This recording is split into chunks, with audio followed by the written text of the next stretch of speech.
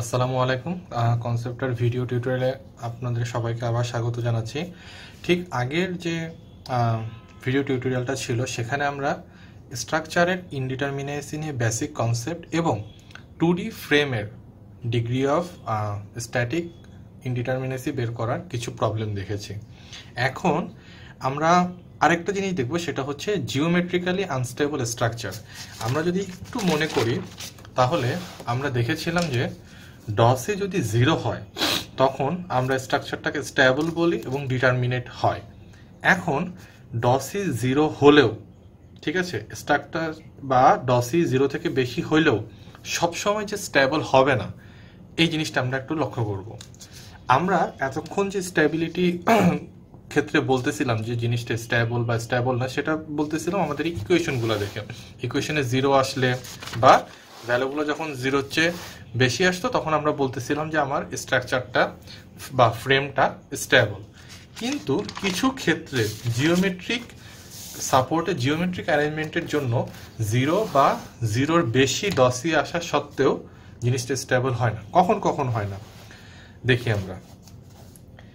Structure সেটা determinant হোক বা ইনডিটারমিনেট হোক, a structure becomes geometrically unstable if the line of action of all reactions intersect or the line of action of all reactions are parallel। মানে দুইটা ক্ষেত্রে এই structure geometrically unstable হওয়ার কথাটা আসে।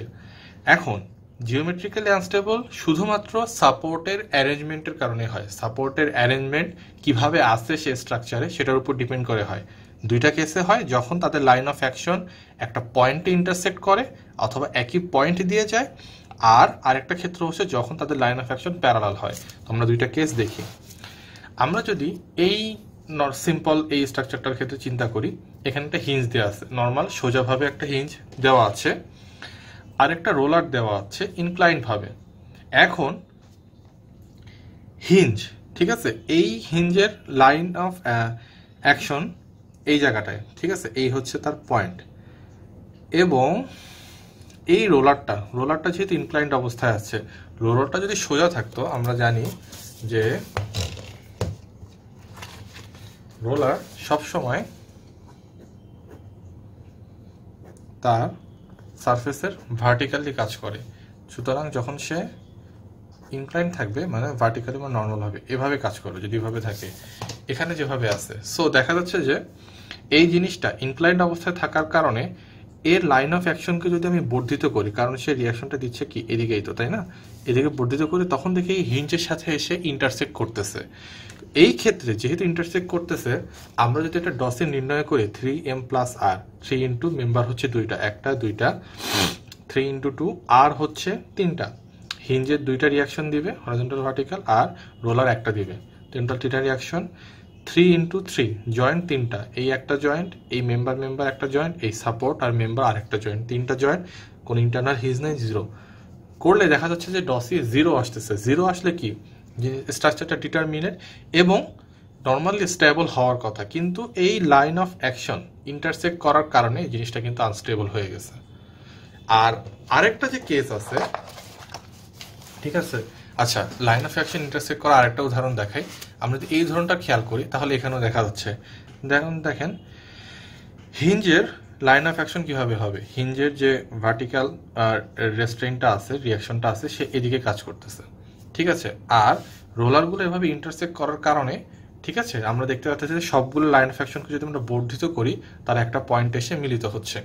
তাহলে এই ক্ষেত্রেও তাদের লাইন অফ অ্যাকশন একটা পয়েন্টে এসে ইন্টারসেক্ট করতেছে, লাইন অফ অ্যাকশন ইন্টারসেক্ট করতেছে। তাহলে এটাও দেখেন, এটা এখানে আমাদের যদি আমরা বের করি তাহলে আমাদের আসে হচ্ছে 3m+r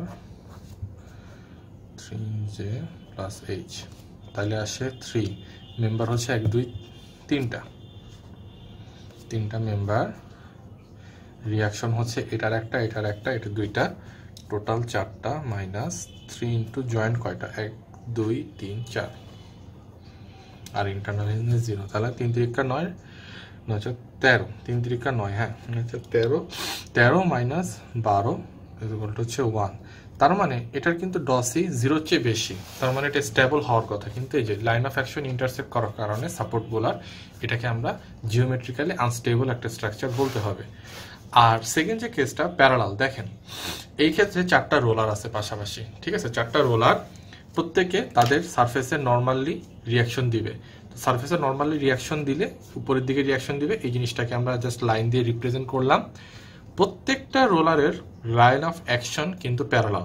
এটারও আপনি ডসে নির্ণয় করেন, দেখবেন যে এখানে মেম্বার আছে 3টা, 3 তিরিকা 9, 9 4 13 মাইনাস 1 2 3 4, হ্যাঁ এখানেও কিন্তু ডসি 0-র চেয়ে বেশি আসতেছে। ডসি 0-র চেয়ে বেশি আসা সত্ত্বেও আপনার এই স্ট্রাকচারটাকে আমরা স্টেবল বলতে পারি না, কারণ প্রত্যেকেই ভার্টিক্যাল দিকে আপনার রিয়াকশন দিচ্ছে বা রেস্ট্রেন করতেছে, ঠিক আছে? উপরের দিকে জিনিসটা মুভমেন্ট করবে, উপর থেকে লোড আসলে এটা রেজিস্ট করবে, কিন্তু সাইড থেকে যদি আমি একটা লোড দিই এটা রেজিস্ট করার মতো কিন্তু কোনো অপশন কিন্তু নাই, ঠিক আছে?